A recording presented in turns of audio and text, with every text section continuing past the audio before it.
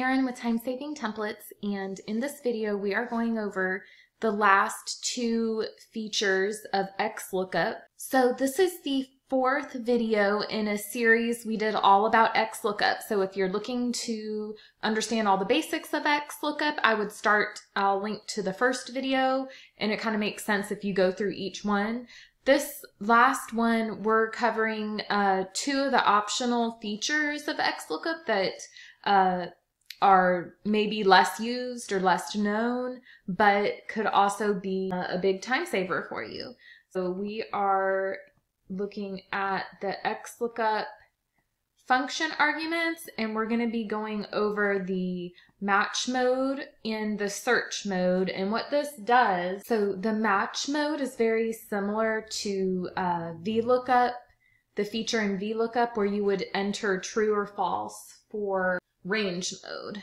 The argument was called range mode in VLOOKUP, and you would enter false for an exact match or true for a not exact match. With Xlookup, it's a little bit different. You don't have to enter true or false at all. It will automatically make sure that you have an exact match before it links the information over. So is where VLOOKUP, I'd have to always enter false.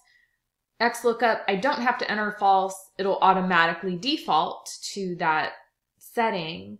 But there are times where going away from the default will help. So we'll go over that. And then search mode, we'll also look at if you have a lot of duplicates in your data and you're trying to do, say you did a VLOOKUP, it would pull in the first occurrence of a match. Or if we use search mode, we can specify to have it pull in the last occurrence. If you have employees with multiple performance reviews or something in the file that the employee ID is listed multiple times, it's just going to pull in the first one if we don't change it here. So let me jump into the file function. I'm going to use this commission example to go over this match mode. By default, we are looking at if we're doing exact match. And usually that's what we do most of the time with HR related lookups is exact match. So with this example, we're going to use that to pull in commission rates based on where they fall within this threshold. So say they have to be above 71% to get a commission. So if they're between 0 and 70%, they're getting a 0%. If they fall between 71 and 100, it's a 2% commission rate, etc. So here I have some more sample data with just various quota attainment. So for example, the first one at 85% quota. So we want to pull in that this person should be getting a 2% commission because they fall between this. So we're going to use Xlookup to pull in that commission rate. We are looking at the quota attainment as our lookup value. And then we're just going to look up the minimum value right here. That's the only column we really need because we're just seeing if 85% is above, which one is it higher than. The return value is going to be the commission rate. And I'm going to go ahead and block function F4, function F4.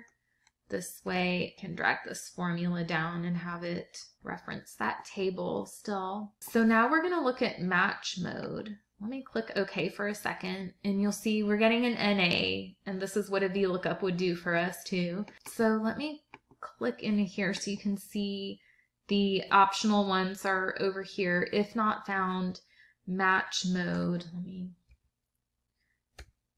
Match mode.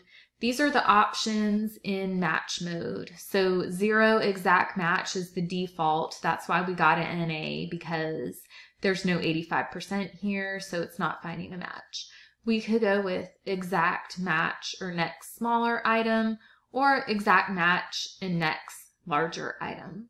I'm going to go with the -1, and that is for the exact match or the next smaller item. Now it brings in the correct amount 2% for an 85% quota attainment.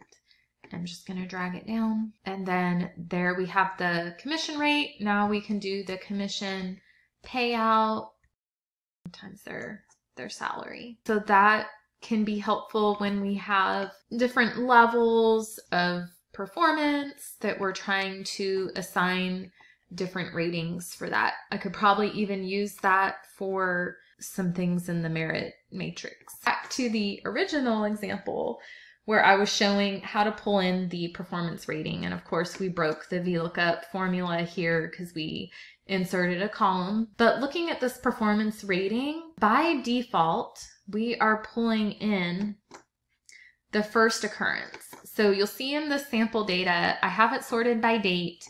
So we have 2020 up here, and we also have performance ratings from 2019. So we have duplicate data in this data source.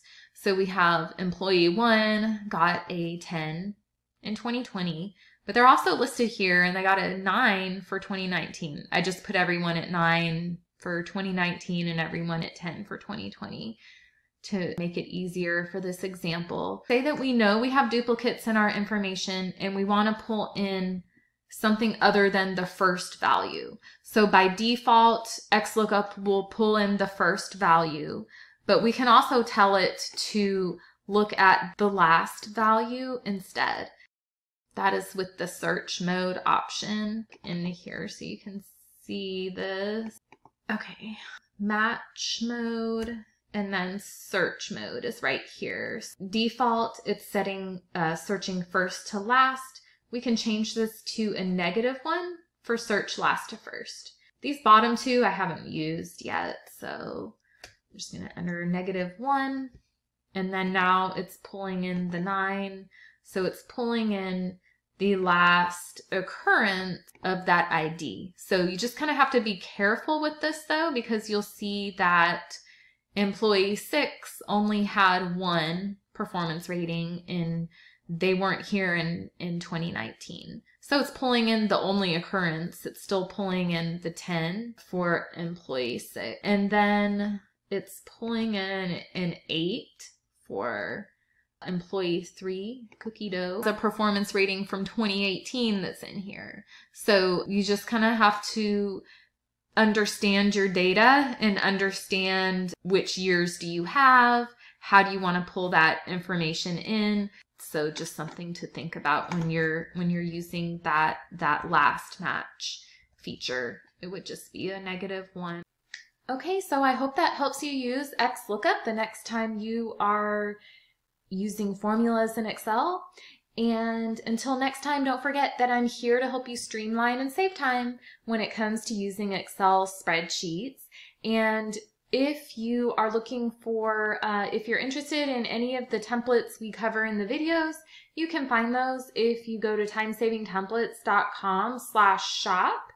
And the ones we use today are going to be in the human resources section. That's for a merit increase program and a variable compensation program.